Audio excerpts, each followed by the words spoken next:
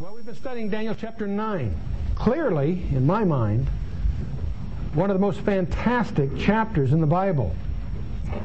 Climaxing, of course, in the last 4 verses, which constitute the fabled 70-week prophecy, where the angel Gabriel comes to Daniel and gives him a precise, technical prophecy that is perhaps one of the most amazing demonstrations of the deity of Jesus Christ. And in our previous session we got together, we reviewed that prophecy, but just by way of refreshing our memory, it consists essentially of 4 verses. The dramatic thing about this to keep in mind, of course, is that this was part of the Old Testament, and thus it was translated into Greek 3 centuries before Christ was born, and yet portrays the precise day, predicts the precise day that our Lord was to present himself as the Mashiach Nagid, the Messiah, the King, which indeed he did on the very day that Gabriel had predicted. The first of the 4 verses, verse 24 of Daniel chapter 9, is, of course, the scope of the whole prophecy. And you might turn to Daniel 9 and verse 24.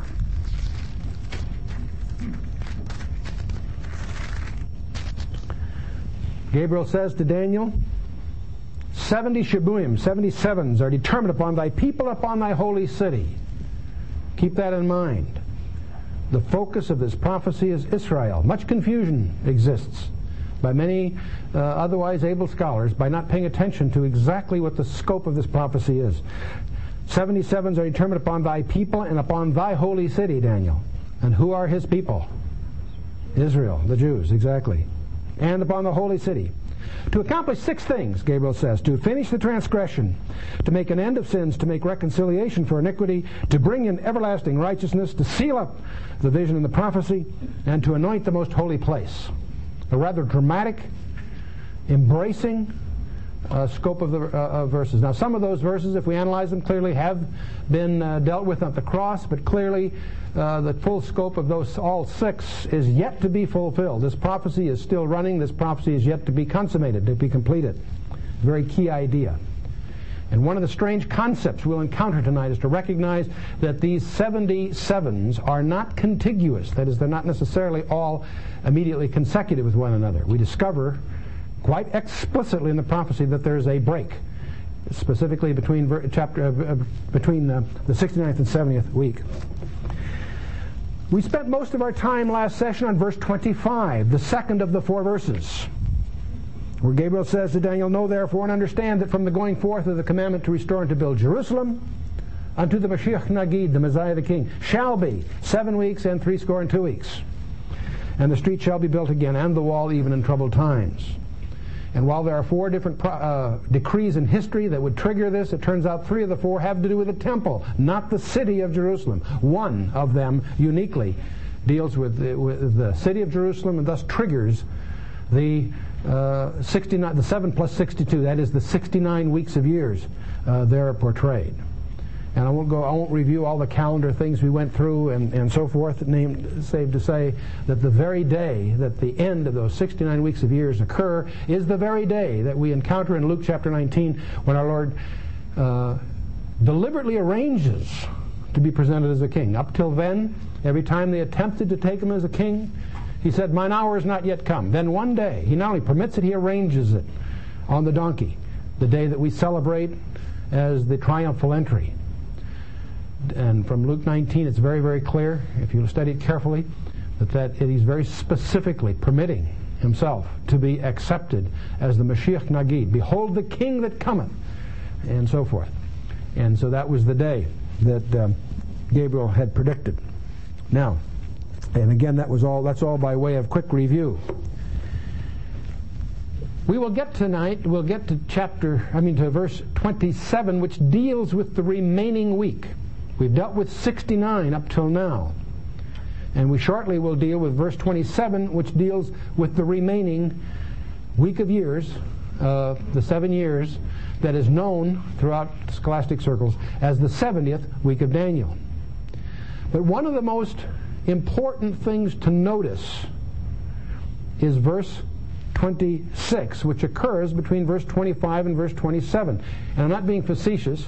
It's amazing how many people fail to perceive that there is an entire verse detailing a number of events that occur after the close of the 69th week, and yet prior to the beginning of the 70th week. And so let's you'll notice in verse 25, the one we looked at last time, know therefore and understand that from the going forth of the commandment to restore and to build Jerusalem unto the Mashiach Nagid, the Messiah the King, shall be 7 plus 62. And of course, as we mentioned last time, there are many reasons that people conjecture why 7 plus, why not just 69? Why is it 7 plus 62? The most common view is that the 7 weeks of years, it took 49 years to rebuild the temple. And that's one view. Others feel it was the close of the Old Testament. There's several things that all could be construed to account for the 7, but it's not clear. But the 7 plus the 62 are in fact apparently contiguous. Now, when you get to verse 26, it says, after the 62 weeks. Now notice we had 7 plus 62. After the 62 thus is equivalent to saying after the 69. Do you follow me? There's 7, then 62. And after the 62, the following things happen. After 62 weeks shall the Messiah be cut off, but not for himself. And the people of the prince that shall come shall destroy the city and the sanctuary. And unto the end there shall be, it shall be with a flood, and unto the end of the war desolations are determined. A lot of trouble. Well, the first question is what's going on here? See, the 62 weeks come after the 7 plus 62 with the 69 weeks, and he presents himself as the Mashiach Nagid, according to verse 25. From the decree to rebuild Jerusalem unto the Messiah the King, the Mashiach Nagid, shall be a total of 69 weeks of years. Interesting. We're reading in the Old Testament, and here it predicts that then the Messiah will, the Hebrew word is karat, to be cut off, meaning to be terminated, to be killed. The term is used to be executed for a capital crime. The word is karat. The Messiah will be executed. What a strange idea. And yet here it is in the Old Testament. A recent book that's been published by Mark Eastman and Chuck Smith called The Search for the Messiah, it should be in your bookstores as we speak, has uncovered all kinds of rabbinical writings from the Talmud and elsewhere, from the first, from about 1 or 2 BC, 1 or 2 centuries before Christ to several centuries after Christ, that the rabbinical writings of the day predicted these very things. They understood that the Messiah would come twice. They understood that he would go away and come again. It's amazing. Many people of a Jewish background have not been taught what the early rabbis did in fact teach. If they'll do their homework, it's amazing what the beliefs of those early years were. But in any case, the Messiah is here predicted in the book of Daniel, chapter 9, that he would be executed. But notice it goes on, but not for himself.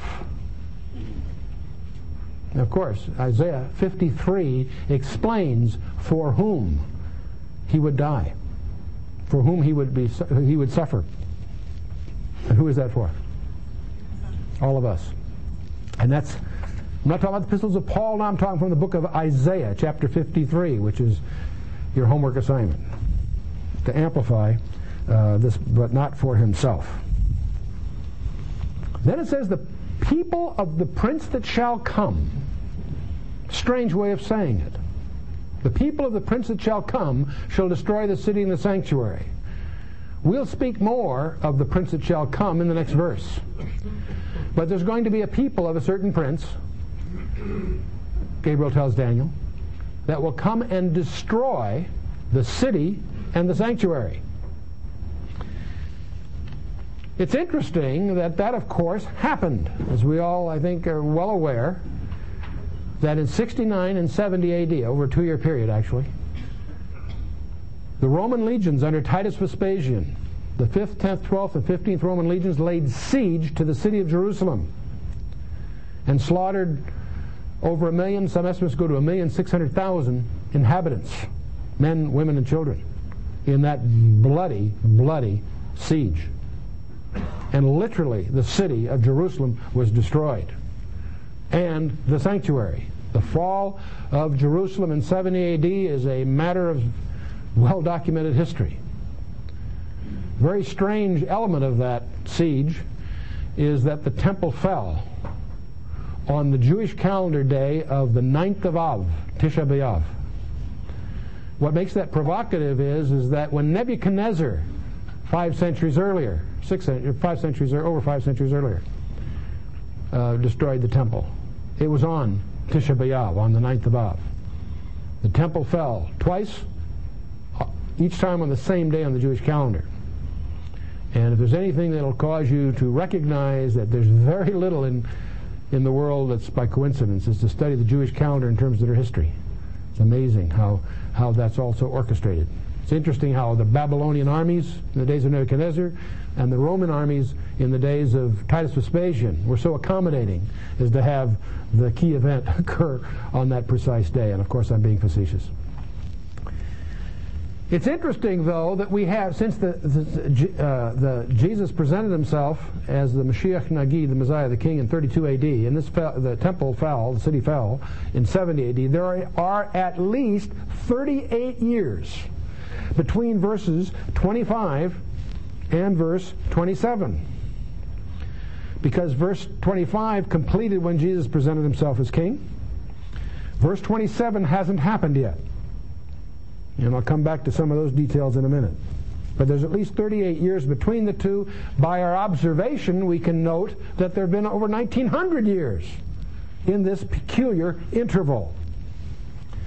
Now, this interval is one of the most difficult things for the initial student to get used to. It's a strange idea, because we tend to presume that these 77s are contiguous. And this is one of those cases where, if you read the text carefully, it is expressly indicated that there is an interval between verses, between the 69th and 70th week. Knowing that, as you start reading prophecy, you may be startled to discover that that interval appears implicitly throughout the Scripture, Old and New Testament. In fact, it appears 24 times. And if you're a mystic, you can make a lot about the number 24 if you remember the early chapters of the book of Revelation. To give you an example of this interval, and it's amazing to me as I study the Scripture, Old and New Testament, as you go to get sensitive, to see how often this interval is a principal element of the presentation. You might turn with me to Luke chapter 4.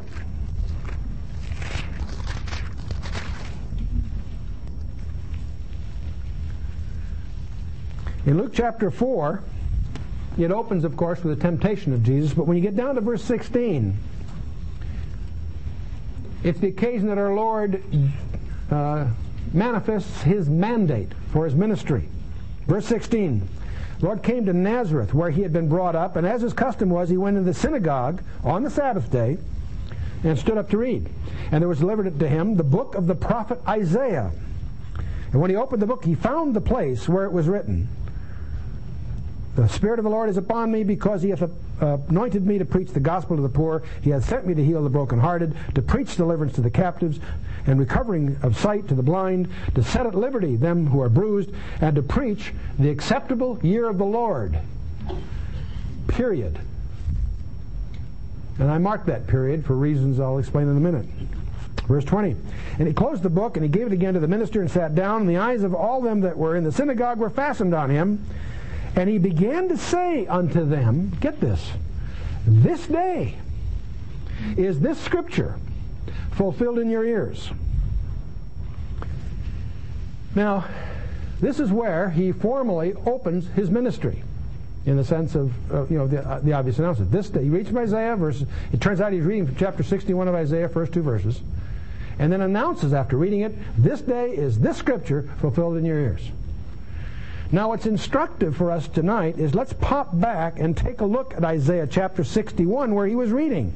And one of the things that I'd like you to put in the back of your mind is, as you grow in your understanding of the Word, always be alert to what's not said or what's missing. That can often be very instructive.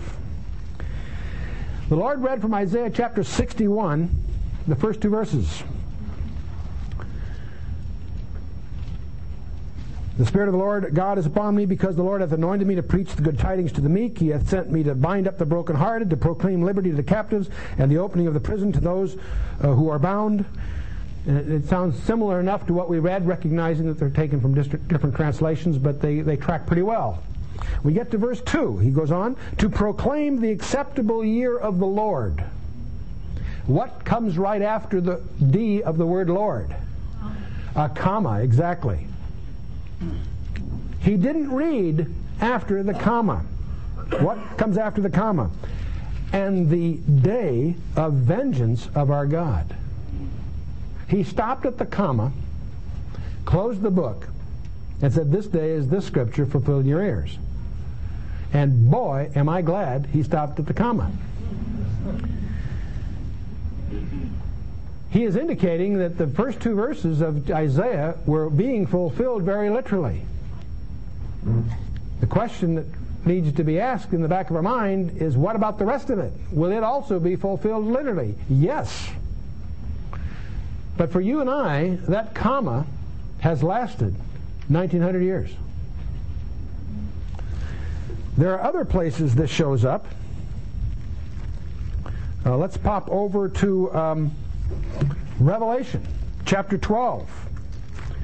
Now there's 24 of these examples. I'm only going to give you a couple tonight, but to give you the flavor of what I'm talking about. In Revelation chapter 12, we encounter what is sort of a summary, overview. There's several of these, obviously, in the book of Revelation, where the narrative literally is paused, and there's an overview presentation. And chapter 12 is one of them. Chapter 12, let's just take a look at the first half a dozen verses. Chapter 12, verse 1, and there appeared a great wonder in heaven, John says. A woman clothed with the sun and the moon under her feet, and upon her head a crown of 12 stars, and she being with child cried, travailing in birth and pained to be delivered. And there appeared another wonder in heaven, and behold, a great red dragon, having 7 heads and 10 horns and 7 crowns upon his heads. And his tail drew a third part of the stars of heaven, and did cast them to the earth. And the dragon stood before the woman who was ready to be delivered, to devour her child as soon as it was born. And verse 5, she brought forth a male child, who was to rule all the nations with a rod of iron. And her child was caught up to God and to his throne. Interesting passage. As most of you realize, I think, the book of Revelation is essentially in code, but every code is explained somewhere else in Scripture. Every idiom used is explained somewhere else in Scripture. In fact, there's no more overwhelming demonstration of the integrity of these 66 books we call the Bible.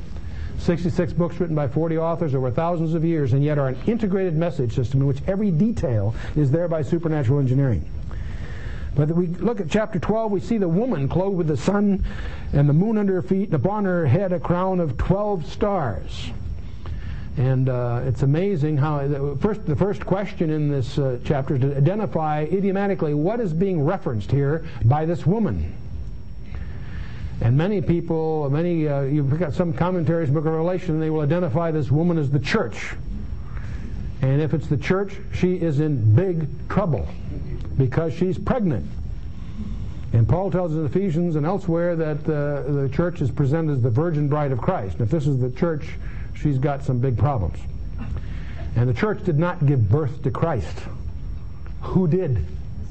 Israel. Exactly right. Now, we're not left to guess here. This terminology is interpreted for you by no one less than Jacob himself in Genesis chapter 37. You may recall that Joseph, as a young boy, had these dreams and kept sharing them with his brothers. And one of these dreams not only offended his brothers, offended his father. Because in this dream, Joseph saw himself as one of a group of, by the way, not 12 stars, or 12 groups of stars. I won't get into the technicalities here. But the point is that the other 11 and the sun and the moon bowed down to him. And this time what was referenced in the dream, as recognized, not only by his brothers, but also his father's mother, was that this represented them as a family. And so it may sound strange, but none other than Jacob himself interprets that for you in Genesis 37. But even from the context, you can tell she's giving birth to the male child. This is the woman here is the woman whose seed Christ is. That is the seed of the woman.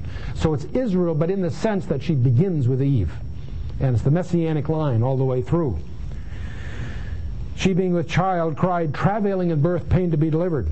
Now we have another player introduced in verse 3. There appeared another wonder in heaven. Behold, a great red dragon, having 7 heads and 10 horns, and 7 crowns upon his heads. Now many people have been taught that 7 means divine. Not so. 7 means perfect in the sense of being completed. It means complete. Why? Who is this red dragon? Don't guess. Notice verse 9. The great red dragon was cast out, that old serpent called devil and Satan, who deceiveth the whole world, and so forth. So we know who the dragon is in this pageant here. And the 10 horns and 7 crowns upon his heads will be amplified in the following chapter 13, and we'll talk a little bit more about that tonight as we get a chance. It's interesting to see his destiny. Verse 4, his objective. His tail drew a third part of the stars of heaven. Most scholars believe that's an allusion to the angels that fell with him. And did cast them to the earth, and the dragon stood before the woman who was ready to be delivered to devour her child as soon as it was born. One of the things you can do as you study your scripture is to review from Genesis through Revelation the antics and strategy of Satan. And you'll discover that his primary focus is to find a way to thwart the plan of God. And this starts when the prophecy is given to Eve that the Redeemer would come from the seed of the woman. His first conniving was to get the seed killed. The Cain and Abel story may be the beginning of this thread.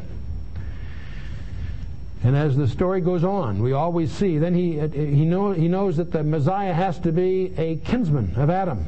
So the next thing he attempts to do is contaminate the purity of the genealogies of the human race. And we've got this peculiar stuff that goes on in Genesis 6, which God responds with the flood. And on it goes. And as you watch the narratives in Genesis, you'll always see Satan attempting to thwart God's purpose.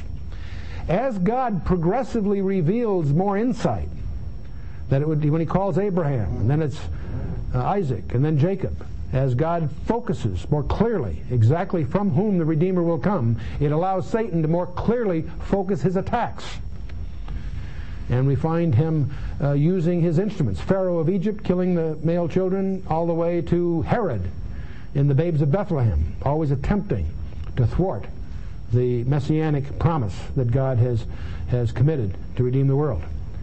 As we go through the David and the royal lines, we constantly find all the children being killed, but one slipped away to keep the line open, if you will. Satan always plotting, attempting to devour the child as soon as it was born.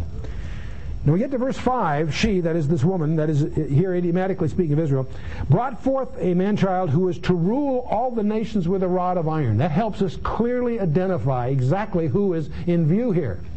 Psalm 110, Psalm 2. You can find a lot of places where who is the man-child that is to rule all the nations with a rod of iron? The Lord Jesus Christ, you betcha. Then there's this interesting phrase, and her child was caught up to God and to his throne. Most of us would immediately presume, with reasonable justification, that what's in view here is the ascension. But I want you to notice what happens in verse 6. And the woman fled into the wilderness, and there she hath prepared a place prepared by God that they should feed her 1,260 days. And we'll quickly discover that suddenly here we have in verse 6 the tribulation period in view. There is a strange interval missing between verses 5 and 6. The history of this woman between the time that the man-child is caught up to God in his throne and the repicking up of her narrative, as it does for the rest of the chapter, which picks it up in the tribulation, the time which Jeremiah calls the time of Jacob's trouble. We'll be talking more about that tonight. But I want you to notice there's an implicit interval between the two. Now, it's interesting that some of the early church men saw in verse 5 not a double allusion. Not just an allusion to the ascension, but also allusion to the catching up of the man-child's body. And what is the title of the church? The body of Christ. And some scholars, able scholars, believe that that's a double reference, that 5 also refers to the rapture. But it's interesting that between verses 5 and 6 there's an interval. And we could go on to Isaiah 54:7, Hosea 3, verses 4 and 5, Amos chapter 9, between verses 10 and 11, also quoted in Acts 15, Micah 5, between verses 2 and 3, Zechariah 9, between verses 9 and 10, and on it goes.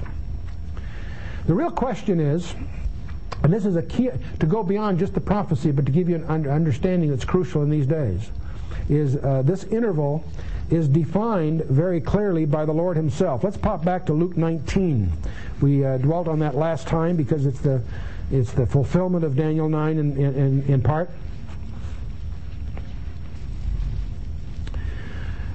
In Luke 19, verses 28 through about 40, we have the Lord being provided with this donkey, and he rides the donkey into Jerusalem, and the crowd is proclaiming him in verse 38, saying, "Blessed be the King who cometh in the name of the Lord."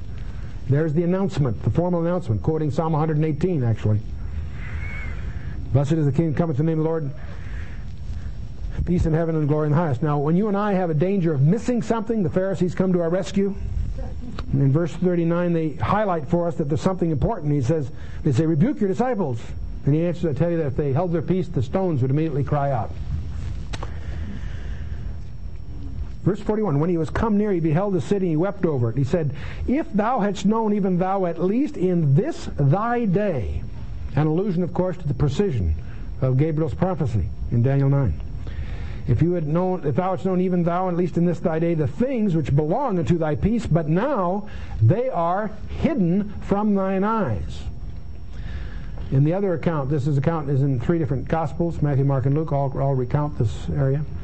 One of the other accounts, he says that your house is now left to you desolate. Now, one of the questions you have to ask yourself, for how long? Is that forever?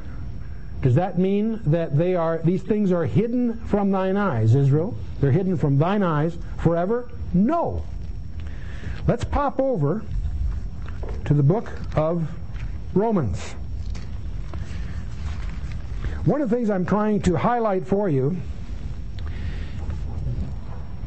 is the important fundamental distinction between Israel and the church. The Bible goes to some lengths to keep them quite distinct. There are people promoting the idea that the church is the new Israel. There is a confusion that emerges by confusing the origin, role, and destiny of Israel and the origin, role, and destiny of the church. They are distinct elements of God's program. And we could talk about many examples of this.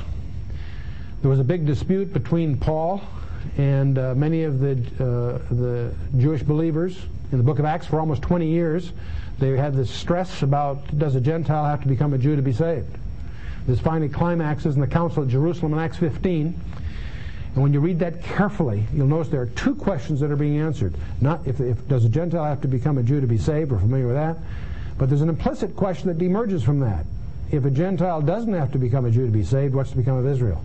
And when James, the brother of our Lord, answers and summarizes the findings of that council, the first question he answers is what's to become of Israel. And he deals with that by quoting Amos 9. But our most definitive statement of Christian doctrine is the book of Romans.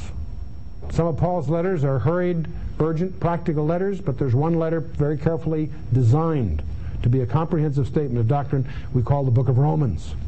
In this definitive statement, Paul spends 3 chapters hammering away on the theme that God is not finished with Israel yet.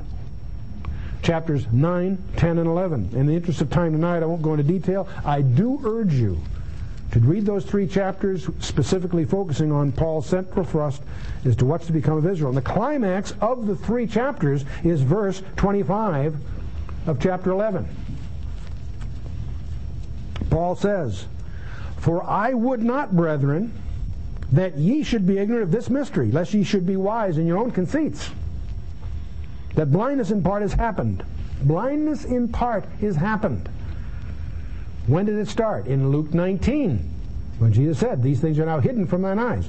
Blindness in part has happened to Israel until the fullness of the Gentiles be come in. And I circle the word "until." Someday I'm going to do a study of just all of the critical "untils" in the Bible. Every time you see the word "until," it's a key milestone. This until that, it's a marker. Israel is blinded until an event takes. What is that event? The fullness of the Gentile. Don't confuse that with the times of the Gentiles. That's a term that's used of Gentile dominion. Luke quotes it, and essentially starts in the days of Nebuchadnezzar and goes on. We're talking here about something else, the fullness of the Gentiles, and it's an idiom of the church being complete. God is calling out a people for His name. The term Israel appears 73 times in the New Testament, and it always refers to Jews. Sometimes the Israel collectively. In a couple of places it refers to the believing Jews, but within Israel. The church is different. The church and Israel have different origins. Israel was ordained and called and covenanted by God in the Old Testament. You know the story. The church was born at Pentecost. Colossians 1:18, 1 Corinthians 12, Acts 1, of course, and so on. There were 3 prerequisites to the church being born. The atonement, Matthew 16 makes that clear. The resurrection, of course, Ephesians 1 makes that clear. And the ascension, in Ephesians 4, makes that clear. Spiritual gifts could be given to the church. Its most precious possession is the spiritual gifts, unique to the church, and those are given only after the ascension. Another aspect of the church is its mystery character. The concept of the body described in Ephesians 3. The fact that Christ indwells every believer. Colossians 1. Paul was a Pharisee. It blew his mind to realize the benefit you and I have. Church is the bride of Christ from Ephesians 5. And of course the other distinct, unique gift to the church is the rapture. 1 Corinthians 15. We'll talk more about that tonight. The church is referred to as the one new man in Ephesians 2. And of course, the church is specifically distinguished from Israel in 1 Corinthians 10, verse 32.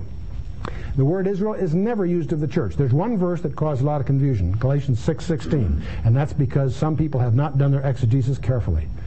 They overlook a Greek word kai, which turns out in the structure of that text to make it clear that the Israel of God refers to the believers within Israel, and it's not an idiom of the church, as many people falsely believe. So there's a major heresy floating around the community, the Christian body, by people who confuse the role of Israel in the church. And I'm asking you not to take my word for it, but just to alert yourself to the issue, and as you do your Bible study, be sensitive to it. Now, I have here something. How many know what this is? Okay, we've got maybe 5% chess players here. This is a chess clock, and I always think of this when I think of these issues. A chess clock is designed to represent the two players. If I'm a player and I push this down, my opponent's clock is running and mine is stopped. When the other guy makes his move, he makes his move and pushes this, that stops his clock, and the other one is running. Do you follow me? So a chess clock is designed to create independent times for the two players. I can't help but visualize, and of course I always visualize God having stopped His clock in Luke 19, Israel's clock. The clock with respect to Israel apparently appears to have stopped. And the church's clock, so to speak, is ticking. The day will come when the church is full and complete. And when it is, the Father says to the Son, go get them. And the church will be complete. That does not bring the end of everything. Israel has yet to fulfill its destiny as portrayed in detail in the Old and New Testaments. And Israel will be the mechanism through which God will deal with the planet Earth. But it's post-church. Strange idea, critical idea. It's interesting that Daniel 9 makes this very manifest as we get into it. Let's return here now to Daniel 9. We've gone through verse 26.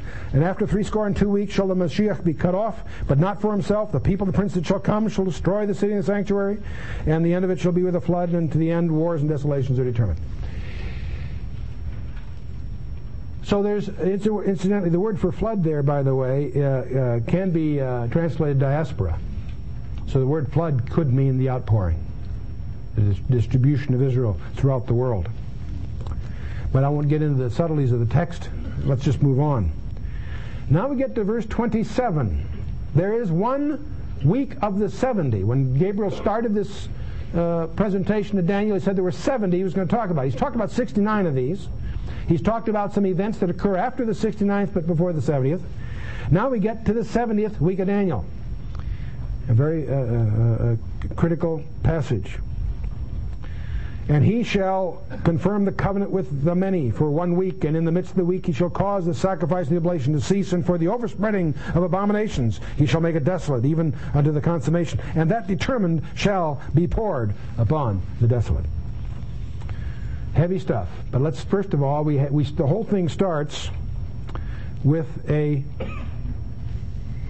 pronoun. And he shall confirm the covenant with many. Or the word actually isn't confirm. The Hebrew implies to enforce the covenant.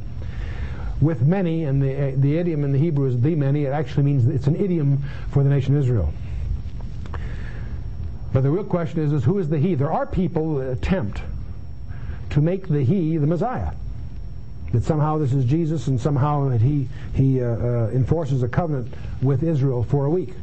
And then in the middle of the week, he causes the sacrifice and the oblation to cease, and then it spreads and overspreads abomination. You got all kinds of problems if you take that tack, not the least of which is you're grammatically incorrect. The pronoun he refers to the previously mentioned noun. And what is the previously mentioned noun? The prince that shall come. See, there are 2 princes involved in this passage. The first is the Messiah, the prince, in verse 25, but it actually isn't the Messiah, the prince. The word in the Hebrew is Nagid, the Mashiach Nagid, the Messiah, the king. Many people get confused by that. The prince that shall come is mentioned in verse 26, because it mentions the people of the prince that shall come shall destroy the city and the sanctuary. Well, at this point, we can look back. We know who the people that destroyed the sanctuary were. It was the Roman army under Titus Vespasian. Little background. After the death of Nero, General Galba was recalled to become emperor. But there was a conspiracy against him, and he finally gets assassinated. After Galba, a guy by the name of Otho was made emperor, but he was unfit, and he ultimately committed suicide. That led to a revolution and instability in the Roman Empire. The general in command of the Roman-Israeli expedition was recalled to Rome to restore order and to become emperor, a guy by the name of General Vespasian, the father of Titus Vespasian. Now, Titus Vespasian was the son, and he was then put in, he was the captain. He was made the general that was in charge of the army that was laying siege to Jerusalem. A few days before the assault on Jerusalem, his father, Vespasian, of the Roman Empire, which makes Titus not only general of the army, but a prince. Kind of interesting. Now, in the historical occasion, Titus is, you could look at him if you want to as a foreshadowing of the prince that shall come. But the phrase here that Gabriel is talking about, bear in mind, Gabriel has the advantage of knowing the whole picture. So he refers to the people destroying the city and the sanctuary, the people of the prince that shall come. Well, who is the prince that shall come? The prince that shall come is a title. It's one of 33 titles in the Old Testament of this coming world leader, about which the Bible has a lot to say. He has 33 allusions made to him in the Old Testament, 13 in the New. This prince that shall come, and that's the reason people look at him as a Roman leader, the forthcoming leader, as what we sometimes use the term Antichrist.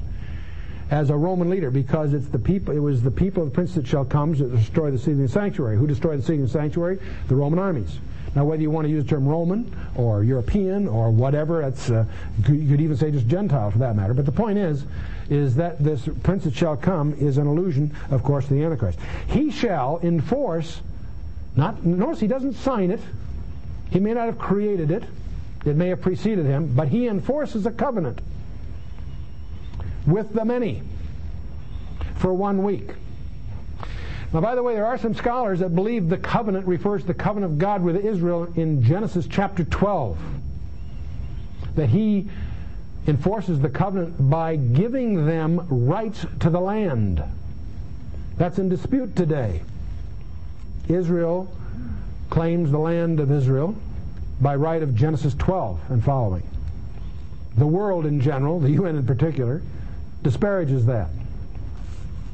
They seem to think that David was the king of the Palestinians.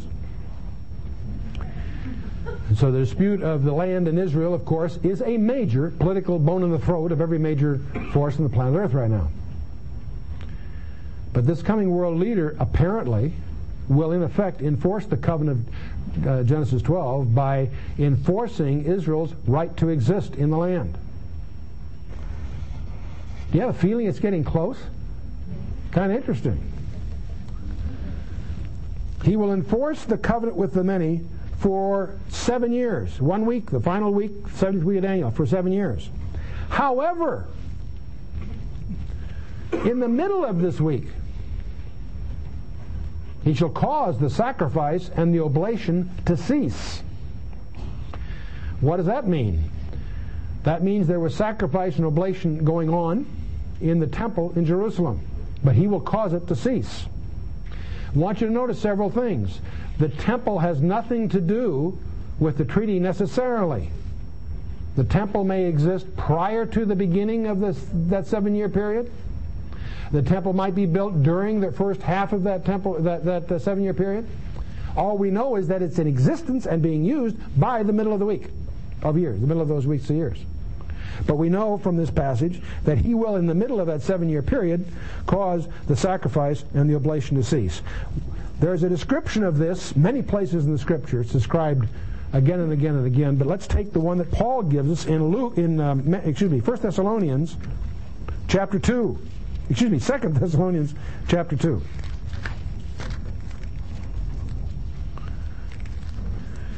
Second Thessalonians chapter 2. In verse 3, it makes reference to 2 of his titles. I mentioned that he had 33 titles in the Old Testament, 13 in the New. I might give you some of those. Let's just touch a base on some of that. Among the 33 in the Old Testament, he's called the bloody and deceitful man in Psalm 5. He's called the branch of the terrible ones, the chief prince in Ezekiel 38, the crooked serpent in Job 26, the cruel one in Jeremiah 30, the head of the northern army in Joel 2, the idol shepherd in Zechariah 11, the king of princes, Hosea 8, the little horn of Daniel 7, little horn of Daniel 8, the merchant with balances of deceit in Hosea 12, the prince that shall come in Daniel 9, and on it goes. The seed of the serpent in Genesis 3, and others. The wicked one in Isaiah 11 and elsewhere. The willful king in Daniel 11, we'll encounter him there. In the New Testament, we use the term Antichrist, probably inappropriately, incidentally, but that's still a label that sticks. The beast of Revelation 11 and also the beast of Revelation 13. The false prophet of Revelation 13 is the title ascribed. Again, we need to recognize there's really 2 guys, not one. I'll come back to that. He's the father of the lie in John 8. He's the lawless one in 2 Thessalonians 2. He's the man of sin in 2 Thessalonians 2.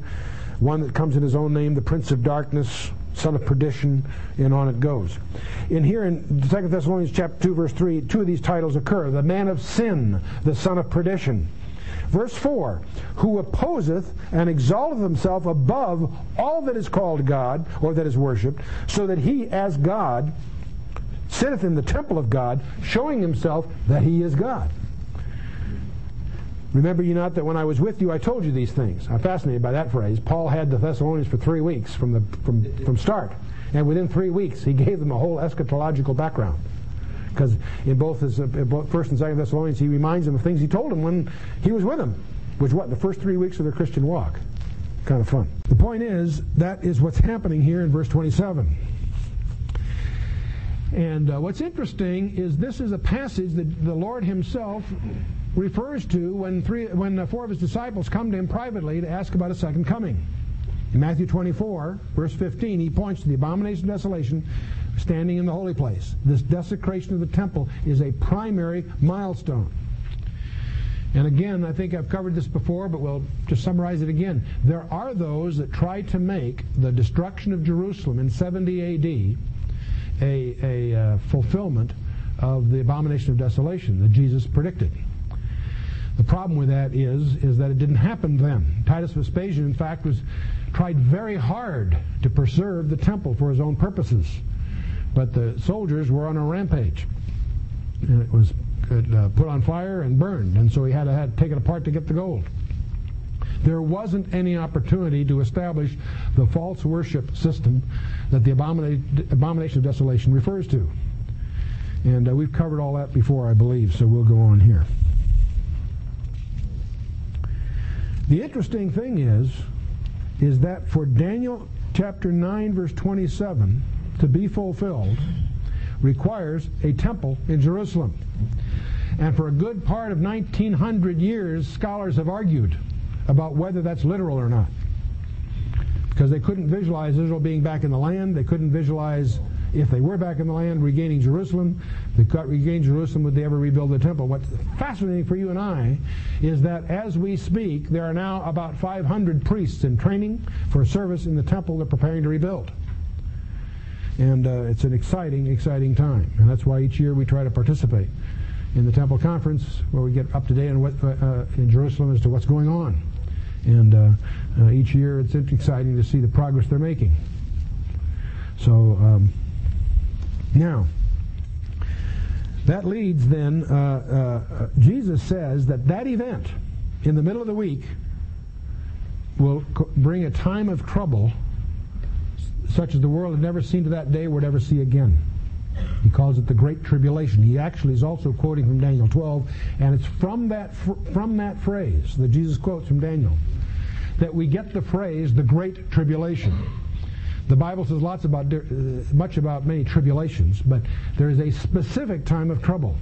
And I want you to notice several things, that this period of trouble is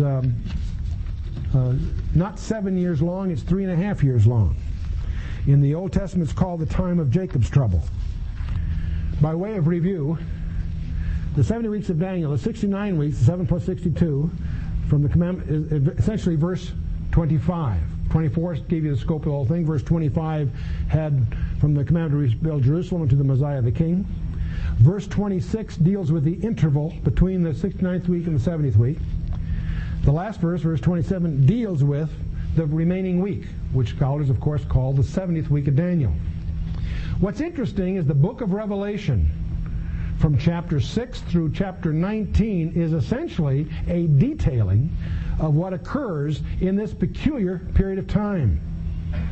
I want you to notice something, is that the middle of the week is, of course, 3.5 years into the 7-year period. That period of time, this period of time, is the most documented period of time in the biblical scriptures. Each half of the week is described several ways. In one place, Daniel 7, you may recall, time, times, and the dividing of time. Single plus a double, 1 plus 2 equals 3, and a half. It's referred here in Daniel 27 in the midst of the week, or the half week. In Daniel 12, we'll discover it's going to be specifically mentioned as 3.5 years. And in fact, both in a very elliptical way, both Jesus and his brother James make allusions to that 3.5 years. The 42 months is another way it's referred to in Revelation chapter 11 and also in Revelation chapter 13. In Revelation chapter 11 and also Daniel chapter 12, verse 6, it's referred to as 1,260 days. So whether it's the middle of the 7-year period, or whether it's 3.5 years, or whether it's 1,260 days, or whether it's 42 months, I can't think of any other way, unless you want to break it down in hours, minutes, and seconds, that the Holy Spirit could underline that he's not talking about an allegory or a symbolic thing. He's talking about 1,260 days, 42 months, 3.5 years, or the middle of a 7-year period. I don't know what the Holy Spirit could do more than that to get our attention. Now, this is probably a good time to try to clear the air on some nomenclature, because it's unfortunate, but we all end up using jargon, and it's a real turnoff to someone that's not into the jargon, and yet it's tragic, but it happens. The first big what we're dealing with here, theologians will call the field of eschatology. That is the study of last things. If you study the Bible, there's different subjects, but one of the subjects we're looking at today that intrinsically would fall in the field of eschatology or end-time prophecy. If you take people with differing views in this area, one of the first divisions will occur is to whether or not they take the Bible literally. In fact, you can almost determine what view they hold if you understand their presuppositions.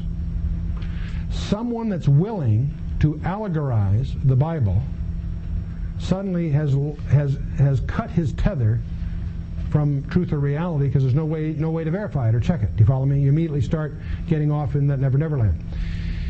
A little background on this that's probably important to mention. There is a doctrine called eminence. Let me just, I better take one thing at a time. Well, there's a doctrine called eminence. That is that the early church, you can demonstrate from the Scriptures and also from the writing of the ante-Nicene fathers before the Council of Nicaea. The writings of them, clearly they were taught in the Scripture and believed in their lifetime that Christ could come back at any moment. That's a doctrine called eminence. It was held by the early church, and it's a doctrine that if you take the Bible seriously, you hold to, that Jesus could come. There is nothing that need intervene between now and his calling for his church.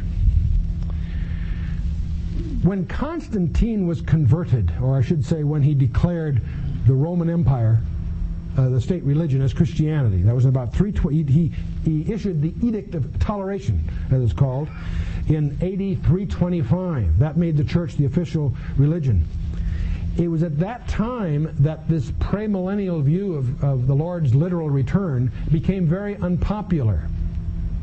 See, the first distinction between between views of the end times has to do whether or not you take the idea of Jesus returning to the earth and assuming the throne of David to rule politically, literally on the earth, whether you take that literally or not.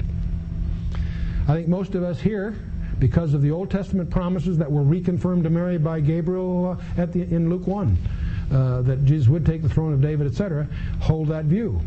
That means we are premillennialists. That is, that we literally believe there's a millennium. The Bible talks about a millennium. Revelation 20 speaks of it as being literally a 1,000-year period, but most of what we know about the millennium comes from the Old Testament, Isaiah 65 and elsewhere. And the first division that occurs among people is whether they take that literally or symbolically or allegorically. The church, from 325 on, began to adopt an allegorical view of that. Why? Because the church was the official position of the Roman Empire, yet it was not popular with the Roman emperors to treat that view of Christ coming back to set up the rule in lieu of Rome literally. So they began to allegorize it. About the 3rd century, the theologian Origen started this, and Augustine adopted this amillennial view. It became the official view of the Roman Catholic Church. Under the Protestant Reformation, while the Reformers dealt with many of the critical doctrines by going back to the Scripture, they didn't really attack in detail the eschatology. So many of the early Reformers didn't discern the errors and problems with what you and I would call an amillennial position. One of the difficulties today is that many of the mainline denominations in this country, if you peel the onion and look inside, you'll discover really hold to what's called an amillennial view. They don't take it seriously that Christ is going to come back and rule the earth as in lieu of man in man's attempts. And it's interesting that the literal interpretation was followed by Irenaeus and other early church fathers, and even people like Sir Isaac Newton, the famous scientist, wrote papers on the literal view of the Scriptures. It's interesting that this business of a gap that I mentioned to you occurs in the Epistle of Barnabas, was written about the 1st century A.D. in other early writings. There are people that will try to tell you that this whole idea started with a guy by the name of J.N. Darby in 1833. They're actually wrong. He was indebted to Lacunza in 1812, Edward Irving in 1816, Margaret MacDonald in 1830, but it's even earlier than that. See, Irenaeus, in his Against Heresies in the 1st century, the Hippolytus, the disciple of Irenaeus in the 2nd century, in the Ante-Nicene Fathers, you'll find all this. Justin Martyr in his dialogue with Trypho. I actually held a book a few weeks ago through the courtesy of Grant Jeffries that he has uncovered in his search by Peter Giroux in 1687 called The Approaching Deliverance of the Church, which expresses all these views. Philip Doddridge's commentary on the New Testament in 1738. Dr. John Gill's commentary on the New Testament in 1748. James McKnight's commentary on the apostolical epistles, 1763, and Thomas Scott's commentary on the Holy Bible in 1792. These ideas are not current. These are not contrivances. They are, in fact, consistent with the early views of the church.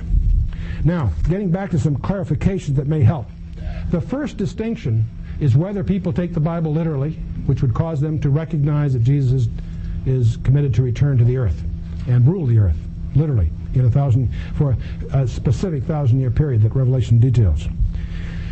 Once you even accept that, if you're in the camp of premillennialists, you got another point of debate. We have the 70th week of Daniel, and we have some people that believe that the rapture of the church will not occur until the end of the 70th week of Daniel. That is, the rapture of the church. Let's talk about the rapture. I guess I better take one thing at a time here.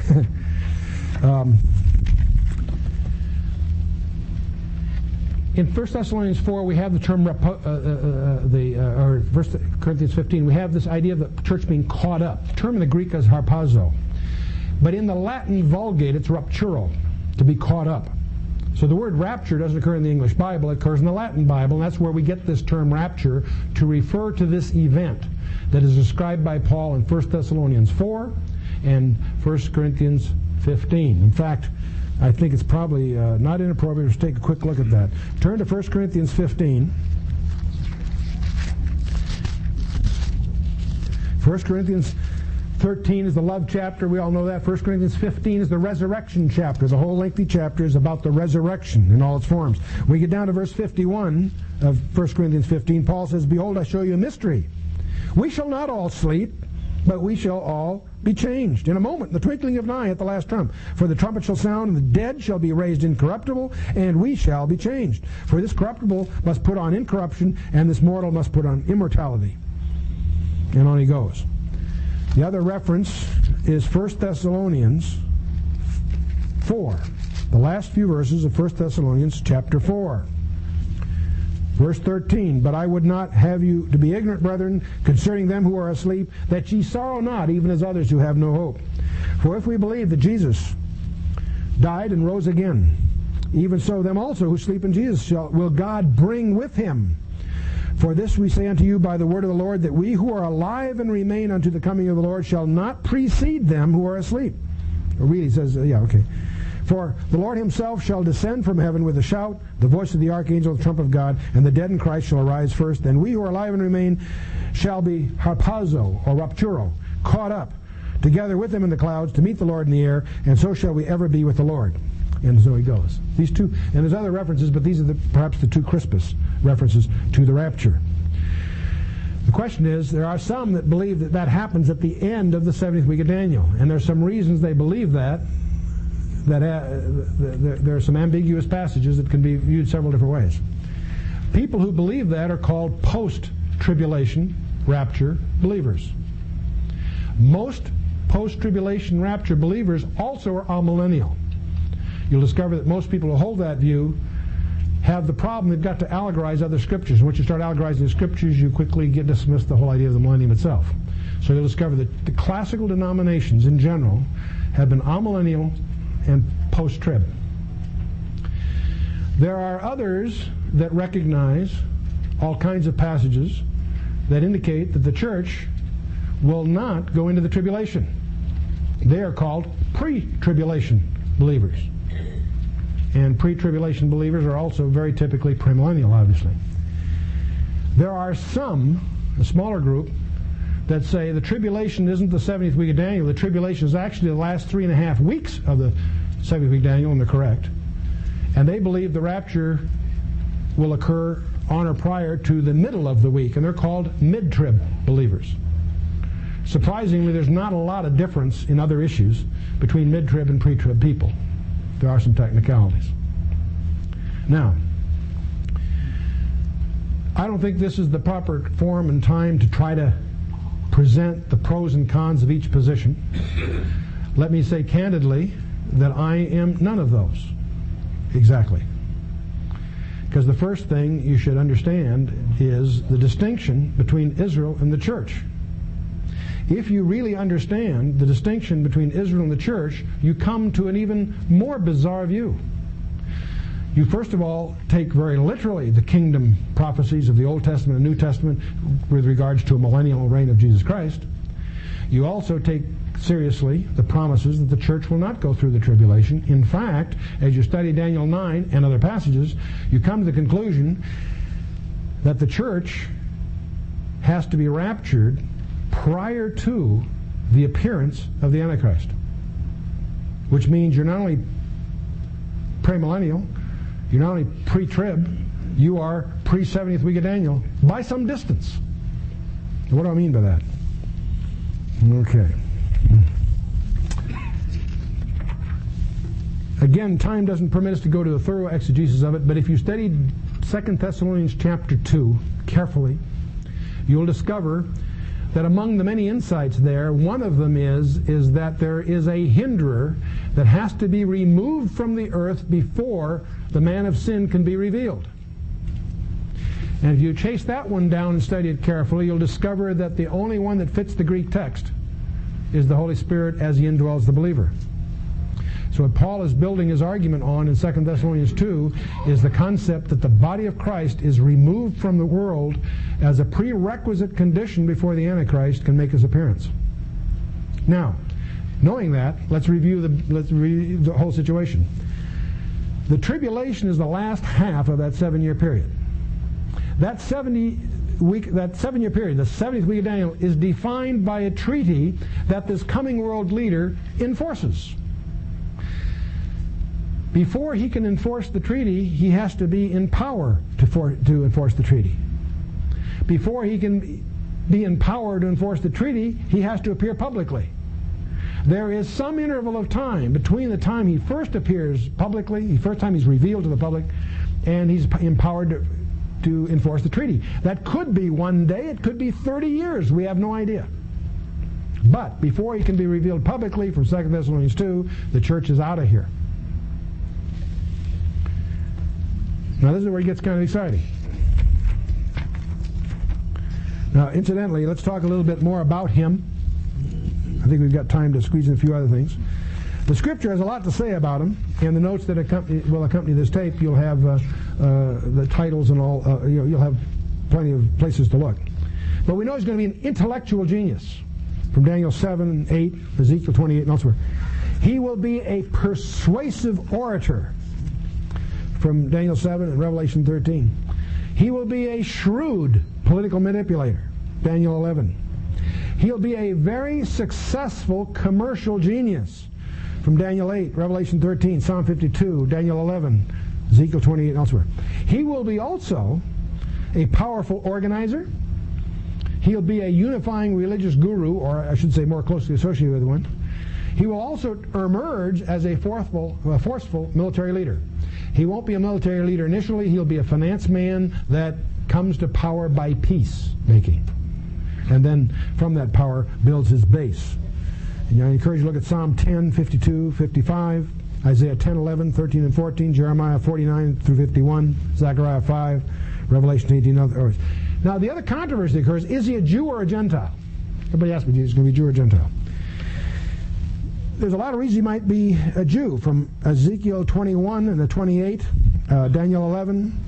Also in John 5, Jesus said, I've come in my Father's name, you receive me not. Another will come in his own name, and him you will receive, referring to Israel. Israel will receive this guy, as indicated by John 5:43 and also Psalm 55. And yet, on the other hand, we also know that he's got to be a Gentile. He's the prince, the people of the prince that shall come. He's a Roman or a European leader of some kind. Revelation 13 illuminates this mystery, because there's not one, there are two of them. If you read Revelation 13 carefully. Some other dimensions. He is going to be, in a sense, the son of Satan. This is Satan's big moment. Genesis 3:15, Isaiah 27:1, Ezekiel 28, Revelation 13. Some people believe that he will be Judas Iscariot reincarnated. That's a little bizarre. You don't run into that very often, but it's surprising when you get into it. You can build quite a case for that. And I won't derail this discussion by getting into that one. I'll just make you aware of it in case you run into it. He does emerge out of the abuso from Revelation chapter 11, verse 7. Throughout the years, there have been all kinds of theories. People have, the early centuries, they thought it was, Nero. There are all kinds of mechanical number crunching that generates that idea. In later years, they thought it was Napoleon. You'll actually find technical papers written playing around with the spelling of Napoleon in Latin and all that stuff. There were many, and still float around, that think it's JFK. And let me warn you, if you haven't run into this, you'll get some surprisingly interesting arguments. He's the only guy the whole world knows is dead. It goes back to life. Some thought it was Kissinger at one time, because if you play around with his names and numbers and the 666. I continually still get papers sent to me from various people who will take names and fool around with the alphabet and the numbers to get 666. What they don't seem to understand is the gematria refers to the Greek or the Hebrew, and so on. Juan Carlos is another common conjecture. Some people who have not done their homework thoroughly enough think it's the Pope, but they don't really understand Revelation 13 by saying, the book of Revelation will say that.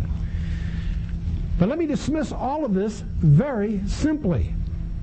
Any Bible-believing Christian that has done their homework knows that he won't be known until we're out of here. It's a total waste of time to get sucked up into these conjectures. What causes that to happen is that most able scholars today believe he's alive today. And that causes you to sort of look around. I don't think it's Rush Limbaugh.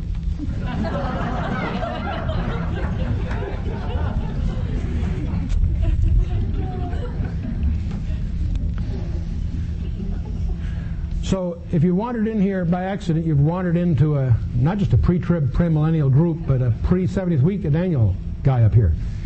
And I'm not asking you to accept my views. That's the last thing in the world I want you to do. I do hope that this excursion, this summary, superficial though it is, will stimulate you to do your homework. Realize that the Bible does talk precisely in terms of timing and details of history as God ordains it. And we are being plunged into a period of time about which the Bible says a great deal. Now, one of the things that I like to point out is there are a whole series of events on the world scene today that have never happened before in history, and not one, but all of them are coming together. First of all, if you're trying to find out what time it is on God's calendar, you always look at Israel. Israel is back in the land. And Isaiah chapter 11 says when they're back the second time, and that's when they are now. The first time was after Babylon. Now they're regathered the second time. That's it, gang. It isn't the third or fourth. It is now. They are on May 14th of 1948, the state of Israel is reestablished. And as the Bible said, they'd be in control of biblical Jerusalem. And in June of 67, they regained biblical Jerusalem. The Bible says they'll rebuild their temple, as we've just seen, and they're preparing to do that in earnest. The Bible says that the city of Babylon will reemerge in the banks of the Euphrates, and Saddam Hussein has spent the last 20 years beginning that. I'm not saying it's finished, but it's certainly a very relevant biblical milestone. Isaiah 13 and 14, Jeremiah 50, 51, and Revelation 17, 18 say a great deal about that. While all this is going on, a European superstate is to emerge, a re-emergence of the old Roman Empire. quaint idea. And yet, as we watch, it's happening. It's happening.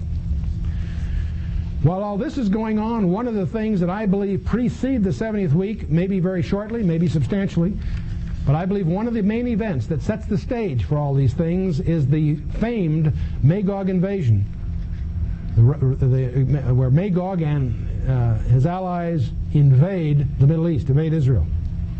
And Russia is arming Iran to do that. The lead ally in Ezekiel is Iran and the others. And it is the more you study that passage, the more you're aware of what's going on today. It could happen at any moment. And one of the interesting things that occurs on the 1st of January of 1994 is the replacement of the Russian hammer and sickle. The famed hammer and sickle that we're all familiar with as a symbol of communism is, of course, a symbol of the old Soviet Union, and it is gone. What is interesting is what Russia is replacing it with. You can't imagine. They are replacing it with the famed double eagle of the House of Romanov, of the Tsars. And you will see the famed double eagle, an eagle with two heads facing east and west, and with the three crowns and with the orb and scepter. That was the classic symbol of the Tsars prior to the Bolshevik Revolution. And in the middle there's a shield with St. George and a rider on a white horse, whatever that means. So it's kind of interesting. Now, what's interesting about each of these events, it's not one of them, it's all of them. Israel, the temple, Babylon, Europe, Russia. They're all coming together, and they all impact the 70th week of Daniel. And if my understanding of the Scripture is correct, that the church is out of here before the 70th week of Daniel can begin. As I often say to groups, when you see all the stores starting to decorate for Christmas, you know that Thanksgiving is near at hand. You see, it's coming close.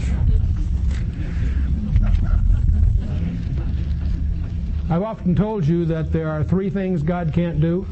You're supposed to gasp in horror, right? Every good conservative biblical group, God can't do something? Yes. Number one, He can't lie, right?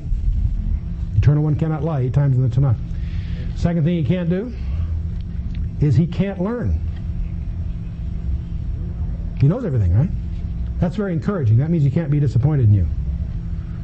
No matter how fast you fall on your face, He's not. So you may be surprised, He's not. And He's anticipated all of that. He's anticipated all our needs. There's a third thing God can't do, and He cannot force you to love Him. You've probably heard me say that before. I've got something new. You know there's 4 things that God doesn't know? You're supposed to gasp. You're supposed to gasp. You weren't listening. Yeah, there you go. There you go. 4 things God does not know. Number 1, He does not know of a sin He doesn't hate. Buy that? You done your homework? He doesn't know a sinner He doesn't love. Third thing, He does not know a path to His throne other than by His Son, Jesus Christ. And there's a fourth thing. He doesn't know of a better time than right now than to receive His Son, our Lord and Savior, Jesus Christ. Is there anything preventing you from receiving the Lord Jesus Christ right now? Let's stand for a closing word of prayer.